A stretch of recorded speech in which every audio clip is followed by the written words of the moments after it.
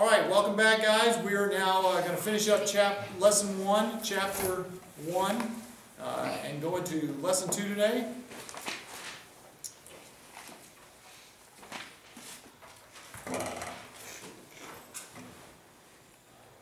We left off yesterday talking about Bernoulli's principle, old man Bernoulli. Bottom line, what's the takeaway memory device about Bernoulli? Why do we fly, guys? Why do we fly? Yes, sir. Because the wind, the fast air, and the slow air equals less. Wait, fast air equals less pressure, and slow air equals more pressure. Give me a high five. Fast air gives low pressure. Slow air gives much pressure. Yes, sir. So that is the miracle of flight that we do not realize, and again, many people before lost their lives flapping their wings like birds, when it's really not flapping that makes you fly.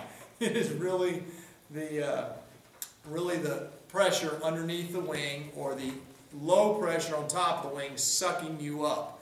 Okay, looking at the actual example here with Bernoulli's principle, and again, I remind you, Bernoulli lived in basically the mid-1700s, 250 years before the Wright brothers used this principle to fly.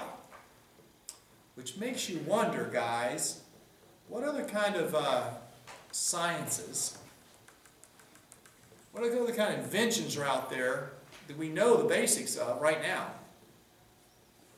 but we haven't discovered the actual results of them. For instance, you guys next year, if you'll stay with me, you'll take space and astronomy. We'll talk about how vast the universe is. Has anybody ever heard of the North Star? Yes, sir. Okay, the North Star, I mean, it's not the hard thing to find. Last night at 2 a.m. was the Perseids meteor shower. My son and I were watching the meteor showers last night. But the North Star is about 425 light years away. So that means the light you see of the North Star started 425 years ago. And so you see all the science fiction stuff that talks about, you know, let's go visit aliens and let's go visit other star systems. We're not anywhere near that. I mean, we can't do it. The fastest we ever fly is like 25,000 miles an hour. Speed of light is 186,000 miles per second. And the light we see up there from the North Star is 425 years old at 125,000 miles per second. So we're not there. But for 250 years, Bernoulli had these basic facts, and we didn't think about flying, did we? Until one set of brothers figured it out. Right. So how many other impossible things that we cannot do right now have not been discovered? We could be just like in the 1860s. Oh, we'll never fly. Man was not meant to fly, right? Ooh. But they did it. Yes, sir. Another one was swimming below 1,000 feet without a submarine. Can we do that? You mean we can do that right now? No. Yes, sir. Okay, yeah, okay, we can't do that right now. Right, that would be a human body. But again, it's no more different than again, in the 1940s, World War II. Can you imagine World War II telling somebody, hey, you know, in 20 years we'll be walking on the moon. 25 years. That's kind of crazy. 25 years since Pearl Harbor, they were walking on the moon. So what are we going to do in 25 years we cannot imagine right now? Walk Yes, sir.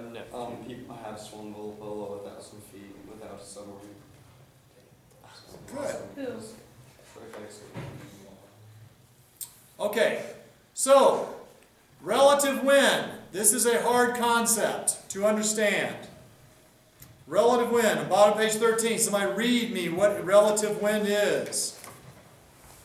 Yes, sir. Cadet Lusnik. The concept of relative wind, often abbreviated RW, is also key to understanding flight. Relative wind is the motion of air as it relates to the aircraft. Okay, so again, relative wind is not how the plane is flying. Relative wind, if you look at the on the top of page 14, I guess I'll go like this. The top of page 14 here. Did it show up? There it is. Relative wind is actually the angle between the chord line. Remember, the chord goes from the front to the end of the airfoil. The relative wind is how the wind is hitting the airfoil. So it's kind of complicated. Okay? If a plane is falling down straight like this, where's the relative wind? It's straight up. Okay? If the plane is flying, the relative wind is right here. And the difference between the relative wind and the chord is called what? Angle of attack. That's on page 15.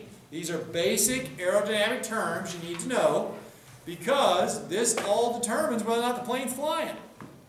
And if the angle of attack is too much, the plane doesn't fly.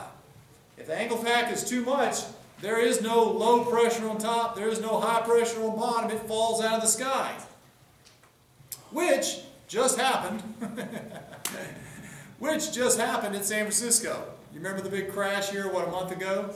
When a Korean, Chinese, what was it? Japanese plane came and landed, and it got too slow and final. And I'm not an expert. I'm an expert in Air Force crashes, but not civilian crashes. But my feeling is the pilots just screwed up. They got too slow, and look at the picture here. The angle of attack got too high, and when you get too high, the airfoils don't work. There is no low pressure on top, and you stall and fall out of the sky. Look on the bottom of page 15 here. I've got the picture on the display. When you stall, look at the flow of the air across your airfoil. Guys, this is why you fly. When you're an old man like me and your kid goes, "Gee, Dad, how come you fly?"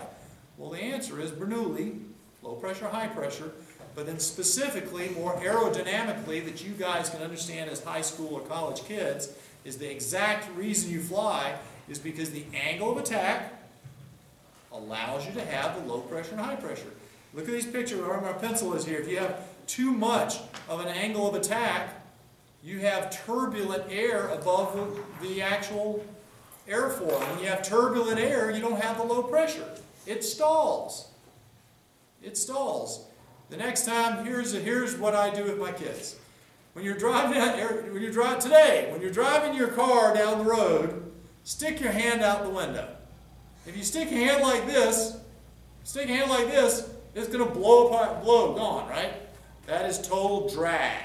Okay, we'll get to drag. But if you curve your hand, it becomes a Airfoil. Airfoil, yes, a wing. It does. It becomes an airfoil, a wing. And you can practice this angle of attack, sticking your hand out the window. I have all these kids. All my RTC kids were signaling left and signaling right. All right, so you're out there playing, and you're blowing like this, it blows away. But if you go like this, all of a sudden you'll see your hand pop up. Why is your hand popping up? Because of the low pressure on top. Sir. Ding, ding, ding, ding. Bernoulli's equation. And then, oh, by the way, if you go like this, it'll blow away. Your hand is stalling. It's just as simple as that. You can always stick your hand out the window. Here's the question. When you stick your hand out the window, where's the relative wind? I mean, right straight at it, right? But again, if you're flying, just because you're climbing, here's another thing that confused me. When you're climbing, let's say you're a fighter, one of these fighters, and you're climbing like this, and you have your wings on the plane, where is the relative wind? It's really right here in the nose. It's not necessarily right here, because you're climbing up through the wind with a lot of thrust, okay?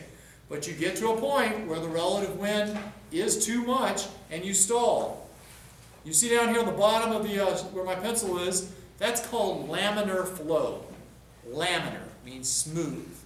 That is what you want.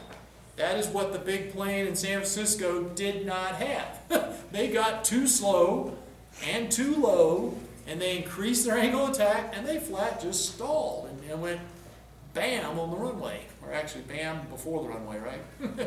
And they bounced a few times.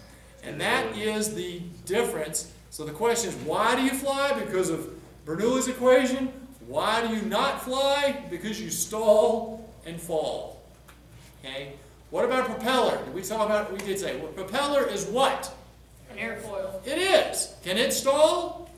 Yes. You better believe it can stall. What about a helicopter? Yeah. Is Yes, it, sir. what makes a wop, wop, wop, wop work? The airfoil. Wop, wop, wop, wop is a airfoil on top of a big machine pulling it up, right? It is a propeller on the top of your machine pulling it up. Wop, wop, wop, wop. By the way, a helicopter is pulling it up, but if you didn't have anything to stabilize it, if this is pulling it up, what would happen? What, Newton's law, opposite reaction. So if this one's spinning this way, what would happen to the main body? That probably happened. Okay, these guys figured this out. So what do we do to stabilize a helicopter? Put a sideways propeller. We put a sideways propeller in the back, and it blows, and it keeps, and it's wanting to go round and round. Helicopters are not meant to fly. I don't believe in helicopters. Helicopters are very fun. They're very fun, and they're very important strategically. And actually, I have a treat for this class next Monday. Next Monday, we actually have a guest lecturer who is a helicopter pilot from Vietnam, who lived through Vietnam, and coming to actually talk to your class. So you can ask him all the wop-wop stories about Vietnam and why this works. So next Monday, we'll have a hometown hero on that. Why don't you believe in helicopters? I like going fast. I like going fast and shooting missiles 40 miles away. I don't like going slow and have people shoot their BB gun at me and bring me down, which definitely can happen in a wop-wop. Yes, exactly. Somebody can shoot you down with a BB gun. Okay. It's funny. We should do it. Colonel, we should show you the WAP video. Wop, wop, wop. I bet you there's some. On It's there. a dance. Do it, princess. You know what the WAP is? You know what the WAP is? Okay. To finalize this chapter, the other thing, we talked about the angle of attack, and if you increase the angle of attack, in general, the lift will increase, just like the picture shows here. Your pitch is how an aircraft goes up.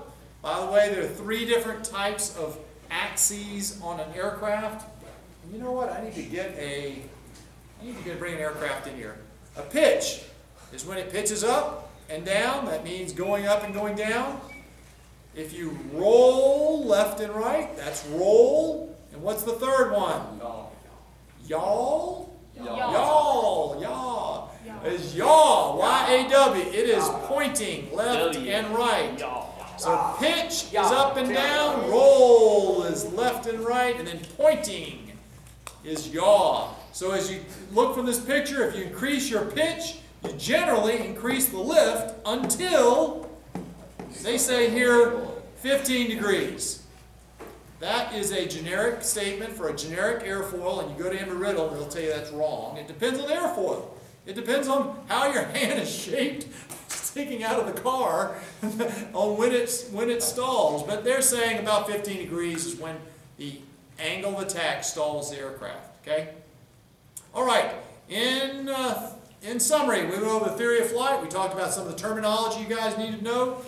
We talked about who old man Bernoulli is and old man Newton and how they related to aviation. You understand now what relative wind is? It's not necessarily where you're going. Relative wind is how it's hitting the airfoil. The angle of attack is the angle between the chord and the relative wind. And the angle of attack is what determines whether or not the plane flies or not.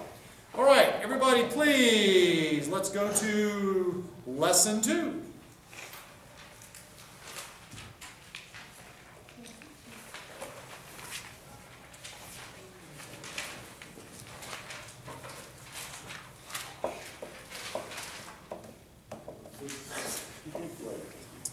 All right, Lesson 2 is called The Physics of Flight.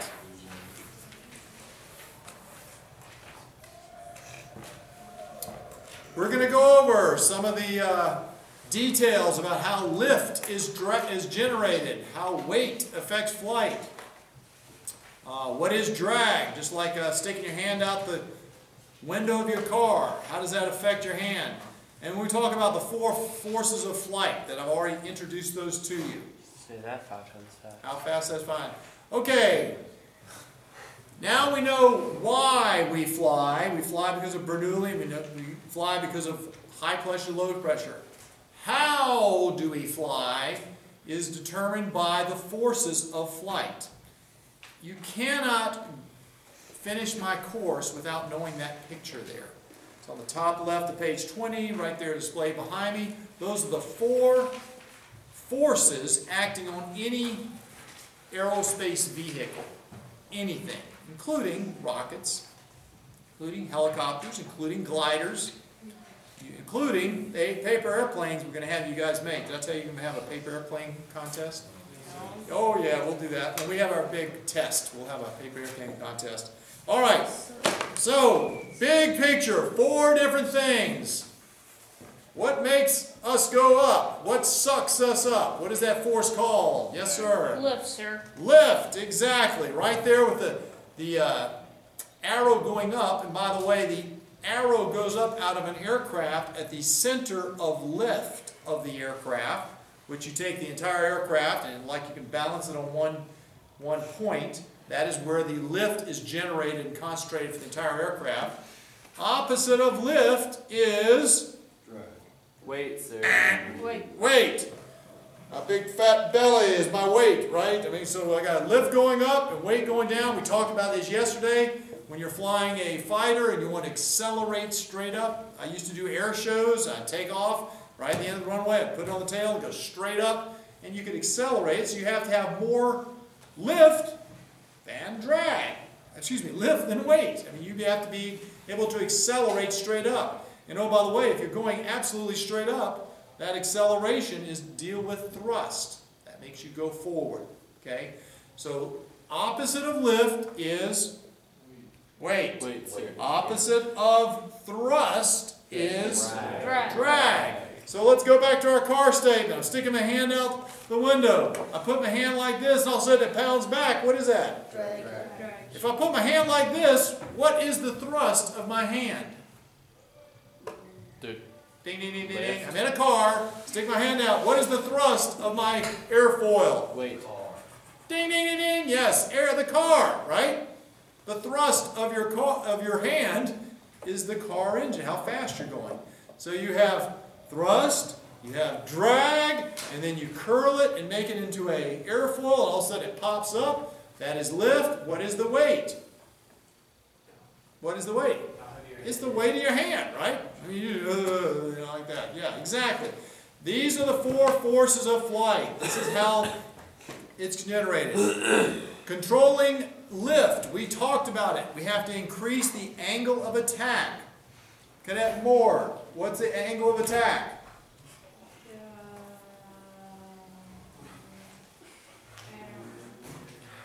There is something called the book. Okay?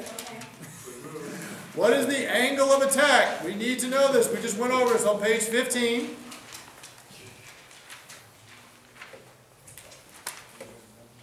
you want me the definition of it? Sure. What's the angle of attack? The angle between the direction of the relative wind and the chord line of the airfoil. It's the chord and the wind, right? It's the angle. So look at the picture here on the display. That is an F-18, I'm pretty sure. Single seat. No, 2 seat? Yeah, it's F-18. It's a piece of junk, okay? Just kidding. It's a Navy plane. It's a great Navy plane. It's not as good as Air Force planes. Ha ha. All right, but the bottom line is look at the angle of attack of that plane accelerating. The angle of attack and the velocity, how fast it's going with the thrust, must be balanced to keep your flight level.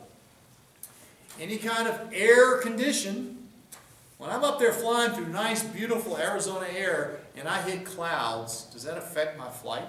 It gets the window wet. It gets the window wet. It sure does. And we will talk about this in our weather section. But when you're looking up at clouds, you go, oh, how beautiful and puffy. They look so gorgeous at sunset. What are clouds? Water. Water. It's moisture you can see in the air. Okay? But if you have moisture here, water, and you have clear air over here, what's the difference in it besides the moisture? Why is there not moisture over there? A cloud. Oh, well, why? It is all, in a cloud, it's all condensed together. Okay, but what, is there moisture over here? There is, but it's not condensed like. Okay, so then when it's condensed, It's does it have more or less energy when it's condensed when it's not? More energy when it's condensed.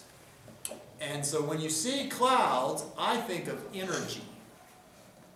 When you see clouds, it is an exchange of energy in the weather system. And when you see clouds that all of a sudden get together and start heating up and start expanding, and then all of a sudden you have kaboom, you have rain systems, it's energy exchange. So I'm flying in a plane, and I'm flying a whole bunch of energy exchange. Is that going to affect me a bit? Yes. I mean a lot, right? It won't necessarily kill you, but it will definitely get your attention. If you fly into a big thunderstorm, you don't ever want to fly into thunderstorms. That's dangerous. But I fly into clouds all the time, and yes, it bounces you around and makes you slower, makes you faster, get your windscreen wet. How do you get that dry? How do you have, what is the windscreen wiper? How does a windscreen wiper work at 400 miles an hour? Or do you have one on a jet? Ding, ding, ding, ding. Has anybody ever driven a car at, well, you see my Miata, at 20 miles an hour, my Miata, when I drive at 20 miles an hour, it rains on top of my head, okay? But if I get up to 50 or 60 in the Miata, and I have the little small windscreen, do I get wet? No, No, it hits the windscreen, zinc, gone. Okay, no big deal. Actually, I only get wet when I turn on my windshield wiper, because that pulls up the water and it streams over and hits me in my face. So in a plane, no. The big planes that go slow have windshield wipers. The fighters, this guy right here, you're going so fast, it's non-existent. It hits it, it comes off, and yes, it hurts your, you can't see as well as a clear day. But of course, this guy's got other sensors. You got radars, you got other sensors that can tell where people are that the big planes don't. The big planes have windshield wipers. They want to be able to see the runway and land, right? And it's kind of important to be able to see it land.